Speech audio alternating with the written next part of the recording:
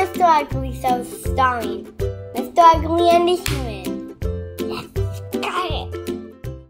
Hello everybody, and welcome to the Mr. Ugly Show. I am your host, Mr. Ugly. The Human and I are continuing Alternators August. There's that badge. So come along while we look at Alternators Hound. This is Alternators Hound, released by Hasbro in 2004. He's another G1 character updated for the Alternators subline of Transformers toys. As we told you in the last video, all of the figures in this line have alternate modes that are licensed scale replicas of various real-world automobiles. Hound here is a 1/24th scale Jeep Wrangler Sport. He's olive green, just like his first ever toy, which was a military Jeep. Seeing as this one is a domestic Jeep model, it doesn't have the military designs and insignias of the original toy. Like the other Alternators figures, Hound has rubber tires, opening doors, an opening hood, and a tailgate that also opens. Due to transformation, the tailgate swings up instead of swinging out like the real vehicle. The engine block under the hood is actually sculpted onto the backs of his forearms. He's got a detailed interior, just like the other Alternators. Hound is a little extra, though, because his wheels are on independent springs to simulate an off-road suspension. This figure was used to make versions of Swindle and Rollbar, two other characters with Jeep-like alternate modes. Hey, why don't you show the folks his transformation?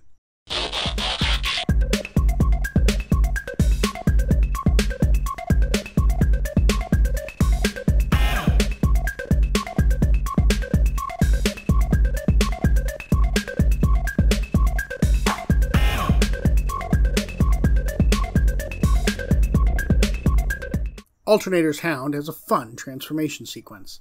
I'm not a huge fan of the way his shoulders work, as they kind of limit the range of movement at that joint for the arms, but I can't deny how clever it is.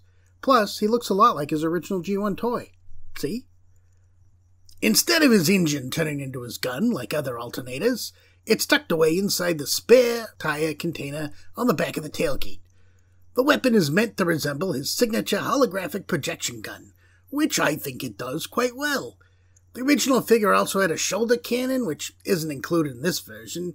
You know, buddy, you may not like his shoulders much, but I don't like his big empty chest. A couple of panels to close that up would have been nice, but he still looks pretty awesome from the front.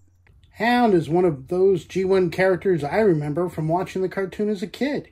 He also featured in my favorite Transformers crossover comic book, wherein he helped a black-suited Spider-Man infiltrate a military blockade. This toy of Hound is one of the favorites in my collection.